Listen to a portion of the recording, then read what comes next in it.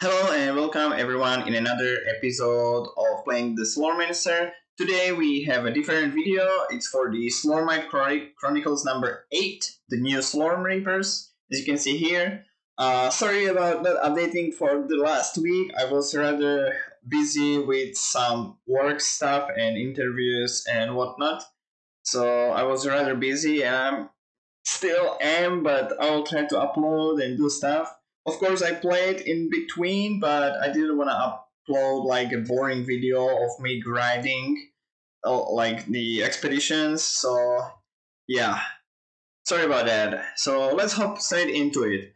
So we got a new thing which says about the Slormite Chronicles, and it's about the new update. They are saying that the current update seems stable for the prison update, and now they are slowly like starting to talk what will be coming.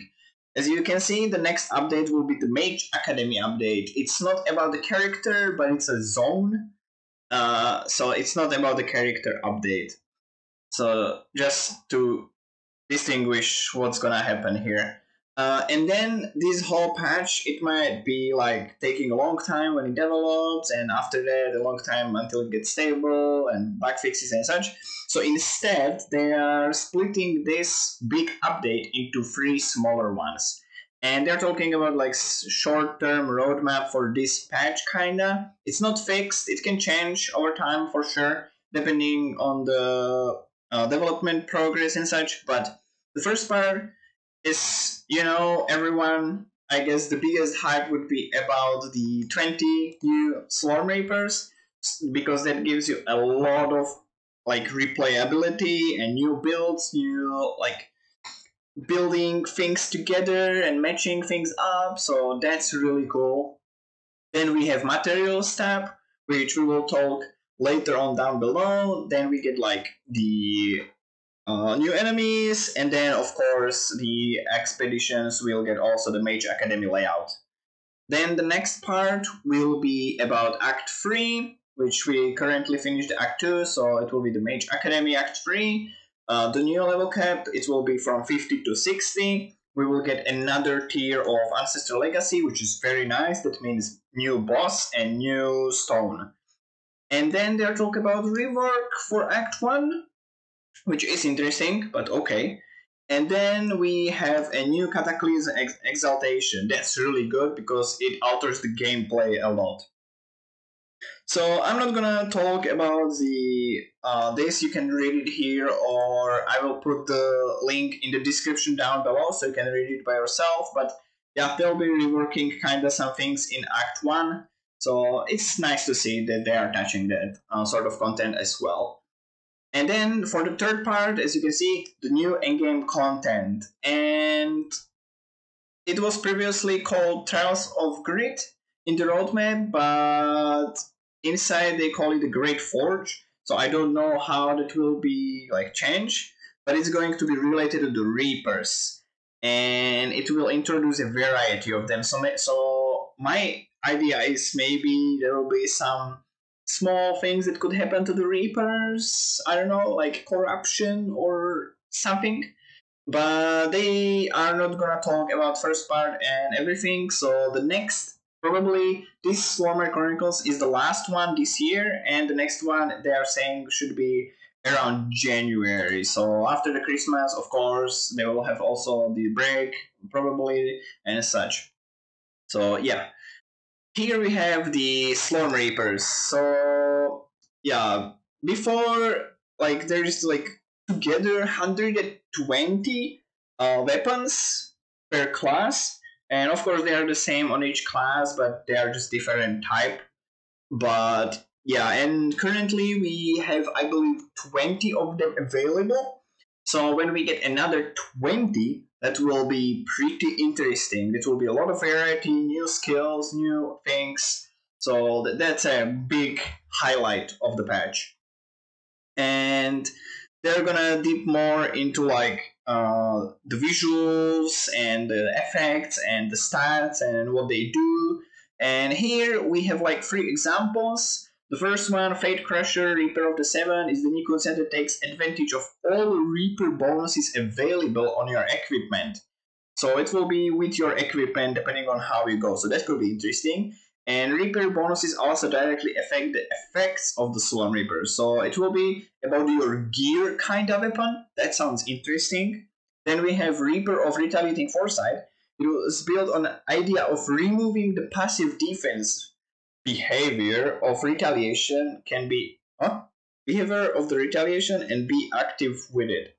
So retaliation kinda weapon, I don't know. Passive armor evasion something maybe. And then Reaper of Inner Strength, simple yet quite fun Reaper. It will be hopefully enable inner fire builds.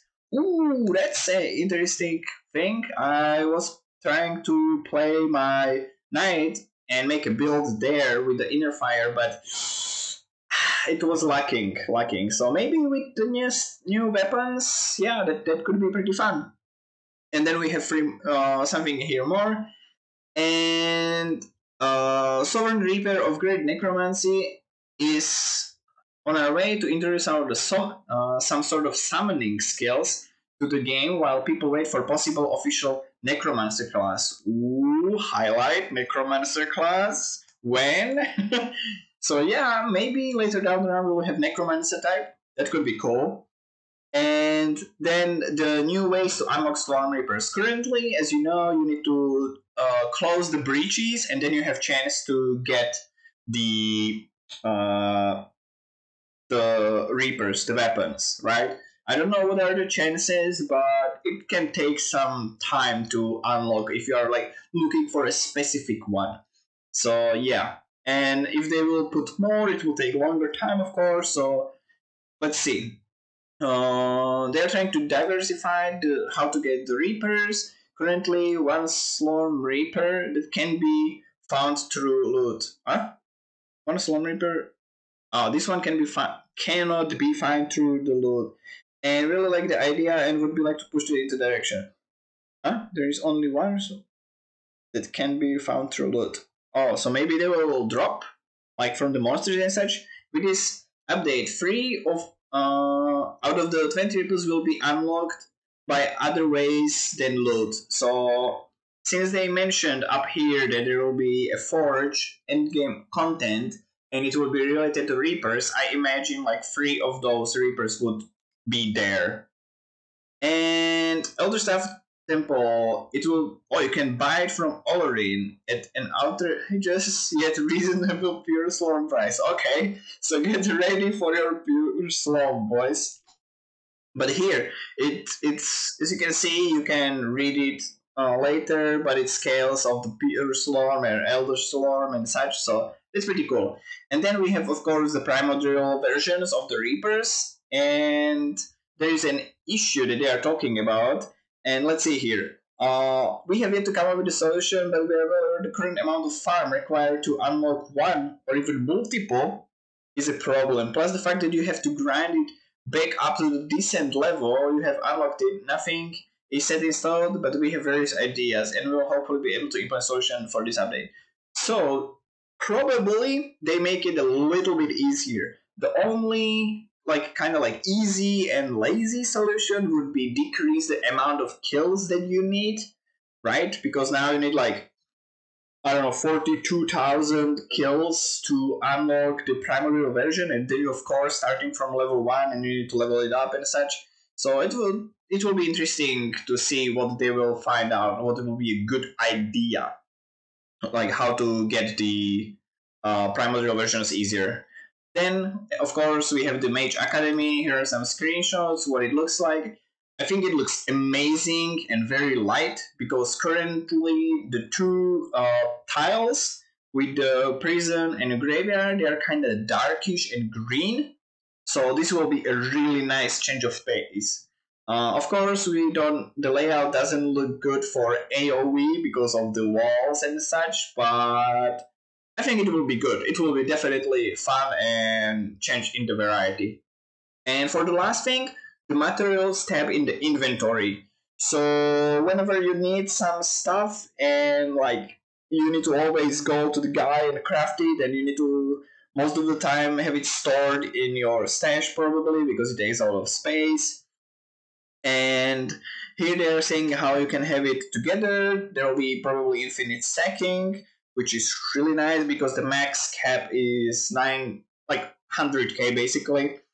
So yeah, this is really cool, and it really reminds me, if you know game The Path of Exile, they have similar thing like this. It even looks similar for the currency, but this will be for the fragments and such.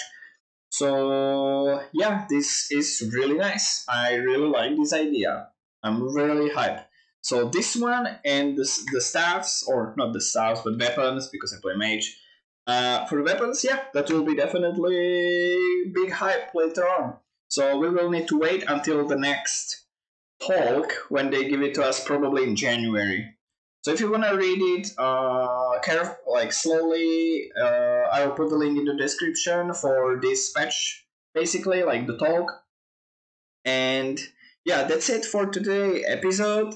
Afterwards, I will do another video, but I think it will be about crafting or recrafting the build that we are currently building on our mage. And because I was farming a little bit, I got some money, some stuff, and blah blah, like resources basically. And then I wanna farm some pure slorm to upgrade also the ultimatums and such. So it will be probably like a crafting video. Maybe it will be kinda long. I will see. So yeah, that's it for today episode. Thank you guys for watching. I hope you enjoyed, and see you in the next one.